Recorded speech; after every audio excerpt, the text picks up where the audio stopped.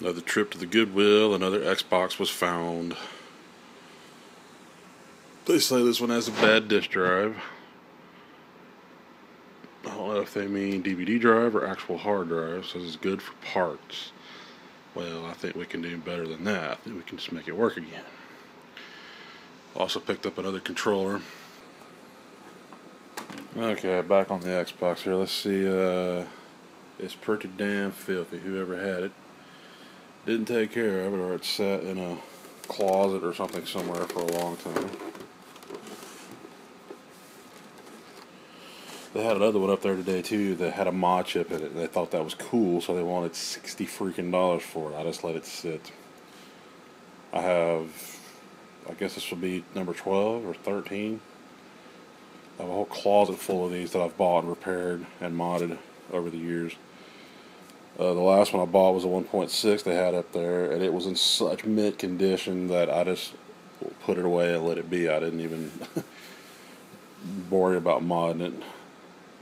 And with a 1.6, you don't have to worry about the whole battery leak, or not battery leak, but the clock cap leak issue that eats the boards up. Oh, let's see what the build date on this puppy is.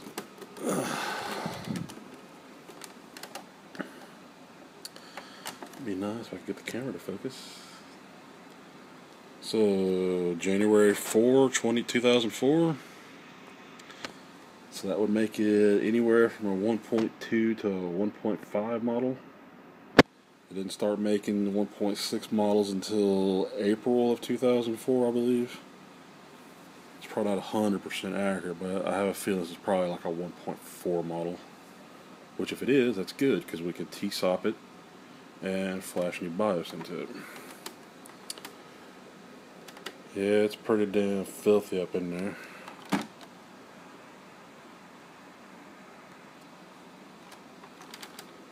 Yeah, fan's cake full of shit. So this one's going to require a tear down and cleaning anyway. Nobody's been in it yet. The seals are still good. Should be a screw hole right there.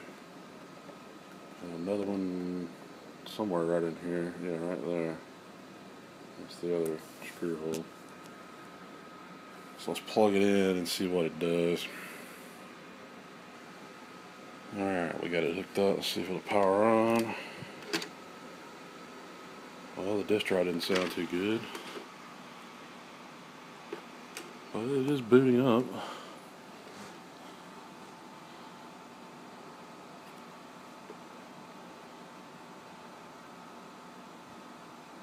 Alright, well, we got the dead clock cap, as usual. Plug our new controller in here. And the disc tray opened on its own. So that's probably what it is. It's a Samsung. It has the two holes. Yep. Got DVD drive problems. That's always what's wrong with these things. Even with the crappy hard drives they put in them, you still end up being faulty DVD drive in them. See if it opens again. Yep. That time I don't want to go back in.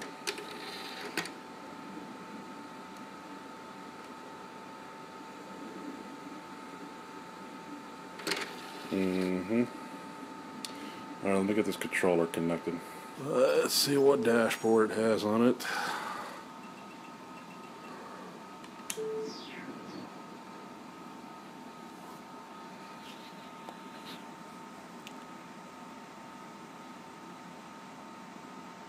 Probably going to be an older dashboard because I got a feeling it's definitely not a 1.6. It's too old by just a few months. Yeah, 5101 is the kernel and 5960 is the dash. 5960 was the Xbox Live dashboard, I believe. Alright, so we know the problem is disk drive issues. And it says it's so freaking filthy inside. It's probably going to need to be cleaned, and lubed, and we'll clean and do the belt. And if it is older, if it has a clock capacitor, we'll have to remove the clock capacitor, assuming it hasn't spooged all over the board and ate everything up on the board under there. So it's time to pop this Xbox's cherry. Well, I got it to boot a game. Basically, let the drive, guide the drive back in with your finger and then just hold it. Yeah, I put my old crusty copy of Halo 2 I got in one of the Xboxes a while back. It's beat all to hell, but it still plays, so we know the laser's good. We just got to clean the mechanical parts of the drive up, lubricate everything, and we ought to be okay.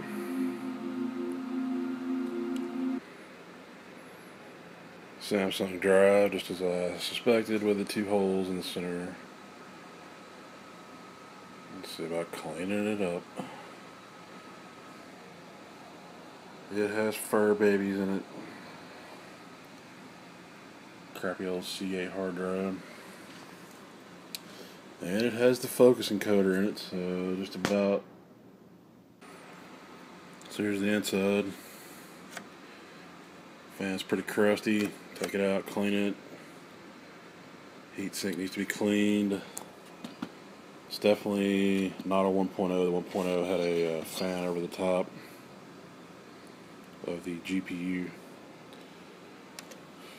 Power supply capacitors look good. Motherboard capacitors are all good except for the usual suspect. This guy right here, this is your clock capacitor. These things are garbage. Take them out. If you have a 1.4 or older Xbox, take this out. This one's already leaked.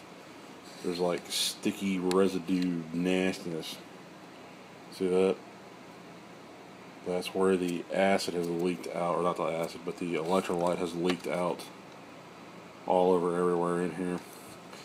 This was not too bad. I have seen them get so bad. Matter of fact, I believe my original Xbox that I bought new, it was so bad, and I didn't know about it for years until I finally was reading about it one night, that it literally ate some of the surface mounts, capacitors off the board. So get this thing out of your Xboxes, people. It will trash them if you don't. This one is definitely a candidate for a TSOP mod. Matter of fact, it'd be great if I had a mod chip, because there you go. LPC port right here. You can just go right to it. It'd be perfect. Just your regular IDE cable. There used to be a thing back in the day. People said, oh, you can switch these ATA 33 cables out, put ATA 66 cables in and get more throughput. I ain't 100% sure these boards even supported ATA 66 or ATA 100 or 133 for that matter. So the very first thing we're going to do for this before I do anything else is we're going to get this damn capacitor out of here. Disconnect the fan, disconnect the, let's see, where are they? So your controller ports, this is all x86 hardware in here. Got your NVIDIA Enforce 2 chipset. You got memory modules. You got here and here, and I think there's 2 more on the back. Video encoder, focus chip. This is your BIOS chip right here. In this case, this one has a WinBond in it. I mean, they're just straight up, 733. Some say they're Celeron, some say they're Pentium 3 copper mines. I think it's just a variant. It's basically a GeForce 2 video card in here. The controller ports are USB ports with 1 extra wire and a proprietary interface, but it's still USB. I think the extra wire is to signal to the console if the controller is connected or not, but nonetheless, all this has to come loose. That's got to come loose. This is your front port connector for your power switch and eject. That's got to come out. Other controller port connector has to come out. And then we got to get this. This is the pain in the ass one. The original Xbox ones used a more of an old AT style Anybody who remembers old AT motherboards like 360s and 460s had the single railed slide on before ATX come along. Oh, that's a pain in the ass to get loose. Alright, now there's a whole bunch of Torx screws in here. I think it's T10, I think. I gotta pull all those out to get to the motherboard out. So there's where the clock cap was. You can see where it had leaked. I don't know how well the camera's focusing on it, but you can see right in here. Focus. You can see all that right in there. That's where the acid or the electrolyte had leaked out, which basically is acid, I guess. But you can see where it had leaked out and started eating the board up. It had leaked out all over these components. Right in here. Leaked out all over these surface mount components. Leaked all out over into here. All out into here. And all this had to be cleaned. This time around I used vinegar. Cleaned it with vinegar and then went back over with alcohol. As you can see, that first Q-tip right there was the first beginnings of it. Leave that stuff on there, it will literally destroy the pads. Once the pads are destroyed, the surface mount components will deteriorate and basically fall off the pads. So, like I said, if you have a 1.0, 1.2, 1.4, I think there might be a 1.3, I can't remember. Anyway, if you have anything other than a 1.6 model Xbox, remove that clock cap. 1.6, they re-engineered the entire board to try and do away with mod chippers, and they used a much higher quality Nichicon cap. Matter of fact, here is the cap. I don't know how well that's going to show up. Alright, put a little light on it. You could clearly see where the electrolyte had leaked out of the bottom of the cap. It's a notorious problem. I have yet to see one that hasn't had it. They all leak. And like I say, it chews the motherboards up. So I went ahead and made I believe this is a 1.4 based on the focus encoder chip that it has. So I went ahead and did the 7D10 and the 7D2 bridging that'll allow us to reprogram the WinBond BIOS here. Alright, so here's the Samsung DVD drive from the Xbox. Got the top off of it, got the tray out of it. We need to clean the band up for sure, maybe grease these gears a little bit. You can tell there's quite a bit of dirt in here. As you can see, we need to clean all this out as best we can. All the way through the entire thing. It's just used and abused. Nobody took care of it. So we know the optics work. We'll give them a little bit of a cleaning, gentle cleaning. There's 3 different sets of optics in these drives, Samsung drives. So if you do have a bad optical pickup, make sure you get the replacement that matches what's in your drive. For some reason there's 3 different variations of the lens. So I get this cleaned up and lubricated up. To get the tray out, there's these little clips. There's these stops right here. And basically what you do is you take a flathead like this, a little precision screwdriver, and you push down on them gently. And then while you're doing that, take 2 other fingers and slide the tray out. And that's how you get the tray out of these drives. So, alright, time to do some cleaning, see if we can get it to function right. Finally got our fan cleaned up. That's what all come out of it. Pretty disgusting. These people must have been smokers. Let me ask a question. What kind of air must a person breathe cause rust? Explain that one. Silver, no real rust anywhere else in it. But yet, where the airflow goes out, rust. How does that happen? Must be some seriously corrosive nicotine, I guess, because it was a pretty dirty fan. I think it's a lot of nicotine. Nasty. It has to be a broken trace on the board, so yeah, see, now it's going to go back and start doing it again.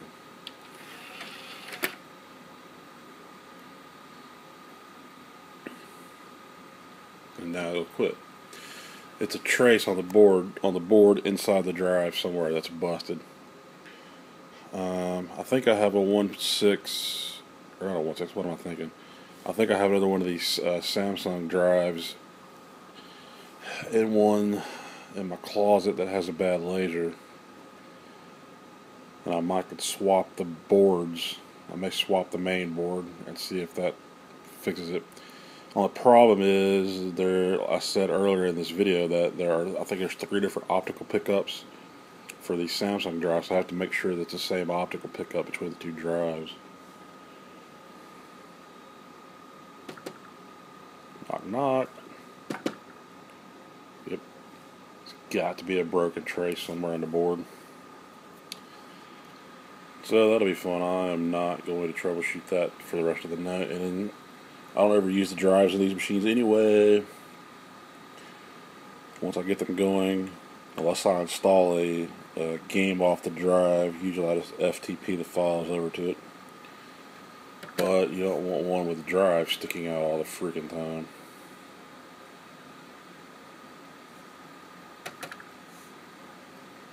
It's funny that it does it in here. Yeah, the main board is back there.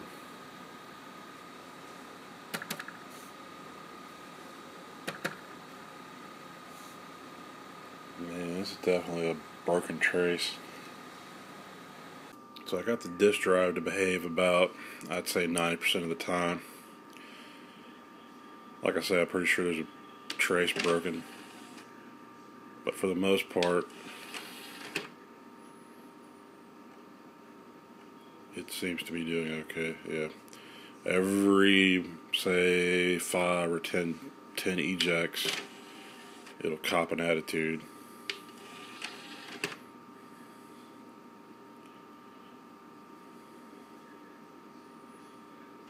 Yeah, so it'll cop an attitude every so often. Not much I can do about it because it's in the actual board. See, after like 2 tries, it'll quit. And that's fine. Mostly I want the disk drive will get used maybe 1 or 2 more times, and then that'll be it. Because once you put a drive in it, you just load your games on it, and then you don't worry about the drive anymore. So, like I say, every maybe 1 out of 10 times it'll act up. Alright, so that's going to do it for now. If you want to see how T-SOPs are done, I have a video, actually I think I have a 2-part video here on my channel that explains the basics behind it.